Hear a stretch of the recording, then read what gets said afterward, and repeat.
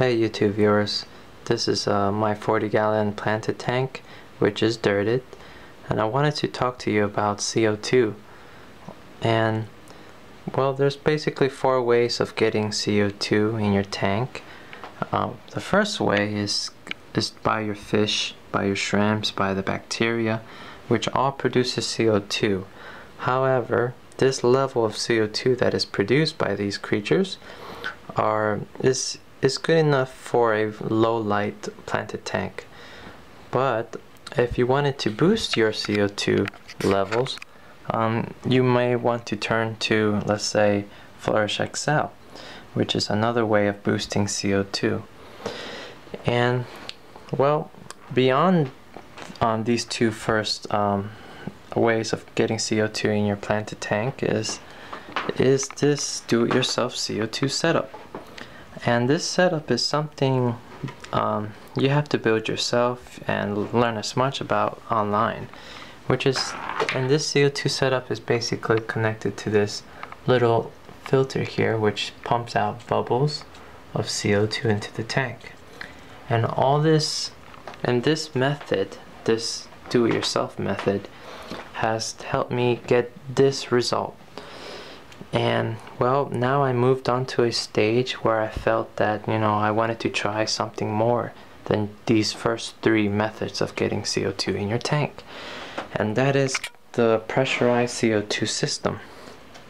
Now, I finally been able to afford this pressurized CO2 setup. And as you can see, I finally have this 2.5 pound CO2 tank. I have your regulator here. I have this bubble counter with a check valve, and this tubing is connected to another check valve, just in case, I guess.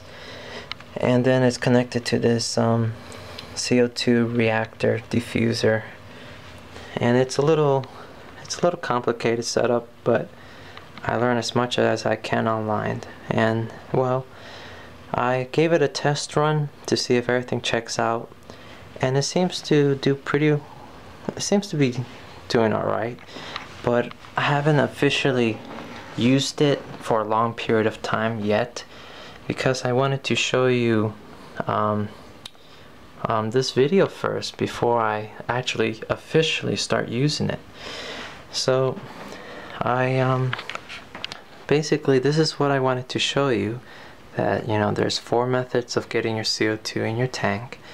And as for me, I moved on to a stage where I want to go beyond what I would have typically have done the past years of planted tank keeping. And well, I hope that things will turn out alright as you start using this pressurized system. And well, it's something that you have to really look into to learn about online as much as you can, because it's not simply just pumping CO2, but there's like a whole science, chemistry, things behind all of this CO2 using, and lighting, and substrates, and nutrients. It's very interesting stuff. Well, this is all I want to show you, and thanks for watching.